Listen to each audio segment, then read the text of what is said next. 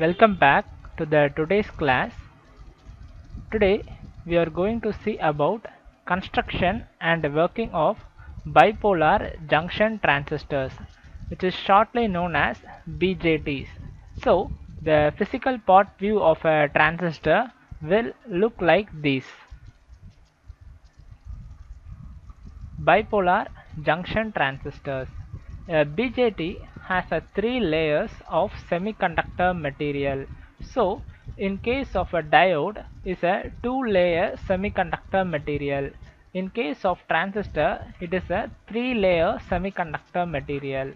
These layers are arranged either in NPN sequence or in PNP sequence. So, this is the NPN sequence which is being arranged, and this is the PNP sequence. Here, uh, actually, there are two classifications in a bipolar junction transistor based on the sequence of arrangement.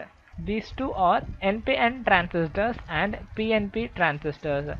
Both have their own advantages and applications. Here, NPN transistors, you may see the P junction is in the center and the N junction is on both sides. In the PNP junction transistors, here N junction is present at the center and P junction is made on the both sides. So these are the schematic symbol representations of the transistors. So this represents NPN transistors. For easy identification, you can see the arrowhead from the emitter terminal is pointing outside. This is known as NPN transistor. Whereas here you can see the emitter arrow is in the inverse direction. So this represents it is a PNP transistors. Transistors have two PN junctions connected back to back. So you may know a diode has a PN junction, but a transistor has PN junction and another one PN junction, which are being connected back to back to form a NPN or PNP junction transistors. The center layer is called the base. So this one, the P terminal or the center one which is present here, is the base, and the outer layer is called emitter and collector. So this is the same thing for PNP also. You may know this center one is known as base terminal and the other two terminals are known as emitter and collector. The basic operation is that a small current in the base region can control the emitter to collector current. So, in case of operation of the transistors, a very smaller amount of current which is flowing into the P terminal of the NPN transistor can control the total current flowing in the NPN transistors. Similarly, the amount of current flowing in the base of the PNP transistors can control the amount of current flowing from emitter to collector terminal of the PNP transistors. A transistor can be used as a current or voltage amplification circuit. So the basic application of these transistors are they are being used in current or voltage application circuits and in most of the electronic devices which are being used to amplify the signals. Transistor emitter is heavily doped, base is lightly doped, and collector is less heavily doped than the emitter. So doped represent adding of impurities into the pure silicon material. In case of emitter, more amount of impurities is being added in the emitter region, whereas in the base region the impurities added are very less. When considering the collector region, less amount of impurities is added than the emitter region. So the emitter region has more number of impurities when considering with the collector region. Base region has very lesser number of impurities. Next, we are going to see about the working of NPN transistors.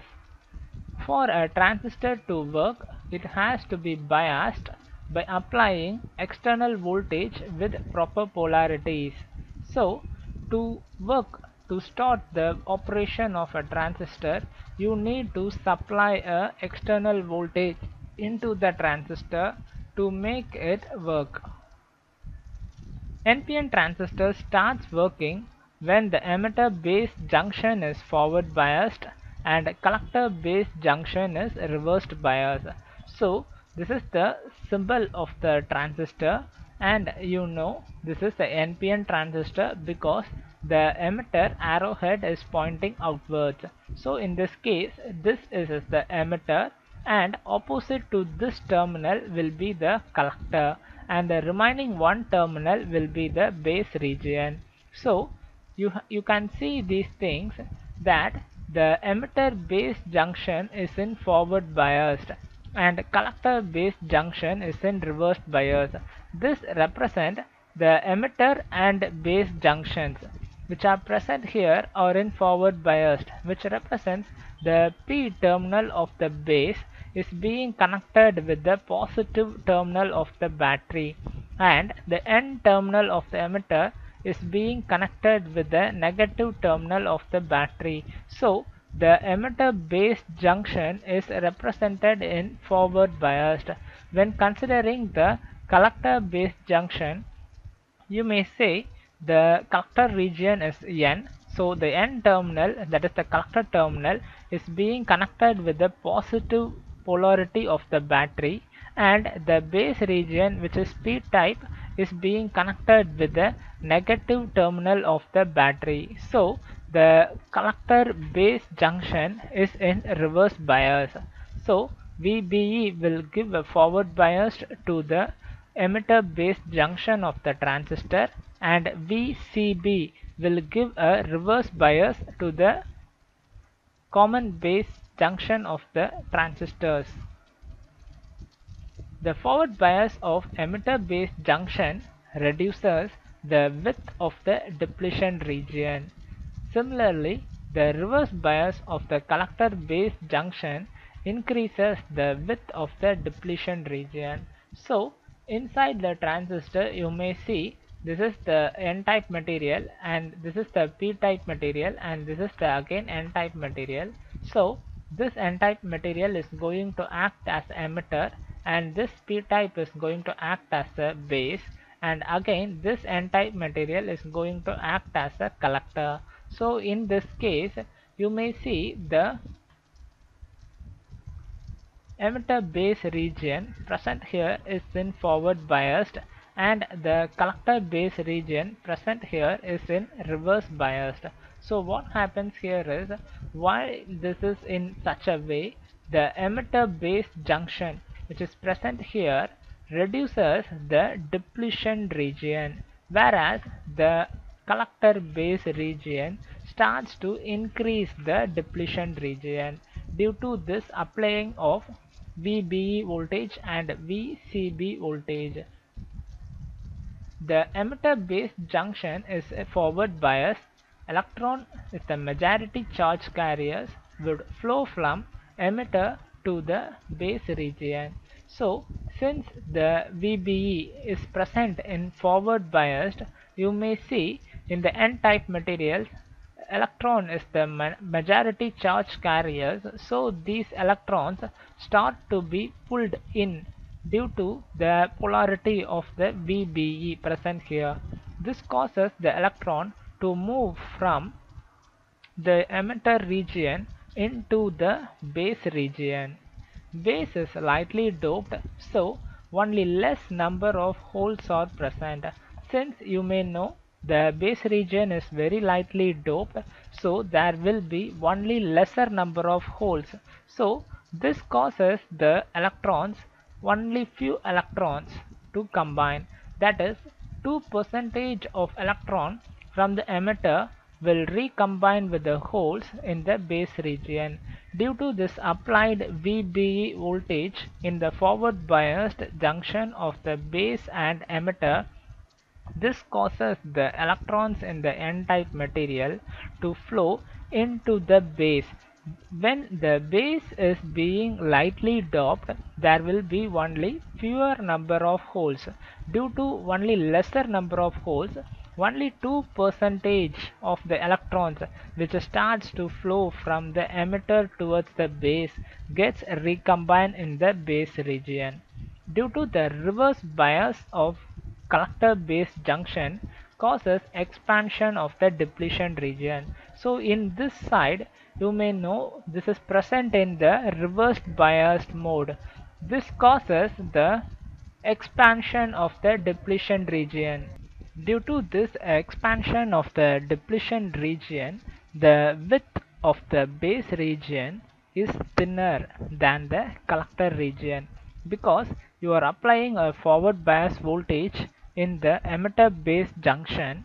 This causes the electrons, which is the minority charge carriers present in the N terminal of the emitter, starts to flow into the base region. Since the base region is lightly doped, what happens here is the lesser number of holes is present in the base region, so only 2% of electrons which are coming out from the emitter region are captured by the base region. The remaining electrons are attracted by the VCB battery voltage because it is in reverse bias. This causes the electrons to be attracted inside the collector region. Due to this effect, the depletion region becomes thinner. So, depletion region will penetrate deep into the base region. Because of this effect, you may see the electron starts from the emitter region, penetrate the base region and enter into the collector region. The electron from the emitter region will arrive near the collector base depletion region. So once these electrons crosses the base region and arrives near the collector base depletion region, due to the collector base bias voltage, that is the VCB bias voltage, the electrons will be pulled across the collector base junction by the positive terminal of the collector battery. So this positive terminal of the collector battery will pull all the electrons which accumulate near the collector base junction region due to its own potential. Collector thus collects 98% of the electrons emitted by the emitter. So once you are starting from here, your 100% of electrons are moving towards the collector region through the base region because of this forward potential. Due to some holes present in here base region, only 2% of electrons get attracted in the base region. Others go and settle in the collector and base junction. Due to this, battery, which is in reverse voltage or reverse biased, increases or attracts the electrons which is settled here, so that the electrons are entering into the base terminal. This causes the electric current to flow from emitter terminal towards the base terminal and through the collector terminal. The amount of charge carriers crossing the emitter base is controlled by the base emitter voltage. So, while you are adjusting this base emitter voltage, the electrons which are crossing this base region can be controlled. So, this is why we are using the transistor for amplification purpose. Emitter collector current levels can be controlled by the base emitter bias voltage. The direction of the current flow from the emitter current IE and the base current IB and the collector current IC is shown opposite to the direction of flow of charge carriers. So you may represent the charge carriers flow direction in this way, but you may see the original current, that is the natural current which is flowing from IC is in this direction towards the IE direction. So the current direction of emitter IE is shown and the current direction of IC is shown and the current direction of IB is shown, but the majority charge carriers or electrons are moving in the opposite direction of the conventional current. For silicon transistors, current will start flowing from 0.7 volt in VBE, and similarly for germanium, transistor currents will start flowing from 0.3 volt in VBE. So this is the basics. Silicon transistors will start conducting at 0.7 volt. You already know because you have studied the diode. And similarly for germanium, it is 0.3 volt. Next, we are going to see about the working of PNP junction transistors. PNP transistors works on the same way as the NPN transistors, except the majority charge carriers in the PNP transistor is holes. In NPN transistors, you have been studying about the majority charge carriers or the electrons, but in PNP transistors, they are holes, except other operations are similar. The biasing is same as that of NPN transistor. The emitter-based junction is in forward biased and the collector-based junction is in reverse biased. So this is the schematic of the PNP junction transistor, and you can see this is the emitter terminal which is being represented by the arrow which is entering into the base. And similarly the other end is the collector terminal, and this is the base terminal of the transistors. So you may see the emitter base junction is in forward biased and the collector base junction is in reverse bias. The majority charge carriers from emitter are the holes. So in NPN transistors you may see these charge carriers are the electrons, but in PNP transistors the majority charge carriers are holes. A small percentage of holes entering emitter region recombine with the electrons in the base region. So you may see due to this forward condition in the emitter base region, the holes starts to enter into the base region, and only 2% of the holes will recombine in the base region because there will be only a fewer amount of electrons present in the base region. And the 98% of holes crosses the base collector barrier potential because they are attracted by the negative terminal of the base collector bias voltage. Since you may know the 100% of electrons moving towards this direction will be attracted by the base collector bias voltage, and this is the negative terminal. So this reverse biased negative terminal voltage will attract all the holes present near the depletion region of the junction of the collector and base. So the holes which are depositing here starts to attract by this voltage of VCB. This causes the amount of holes starts from flowing from the emitter region towards the base region and enters into the collector region. Holes are emitted from the p-type emitter across the forward biased emitter base junction. Only few of the holes find electrons in the base region to recombine. Others are attracted by the reversed biased collector base junction. So you may say the total number of holes which are present in the emitter region starts to move towards the base collector region due to only some amount of electrons present in the base region due to lightly doped. Only 2% of electron find its pair present in the base region. Remaining 98% of electron start to deposit near the junction of the base and the collector, that is the depletion junction. Due to this base and collector region is in reverse biased, this negative terminal of the battery will attract all the holes into the collector region. So this causes the holes to flow from the emitter region towards the collector region. By varying the forward bias voltage at the base, emitter junction can be controlled. Large emitter current through the small variation of base current.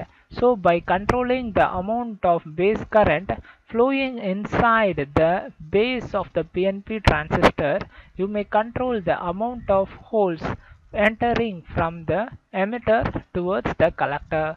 So by controlling the base current, it is a very small amount of control in base current will control a large amount of emitter collector current, thus by controlling the device.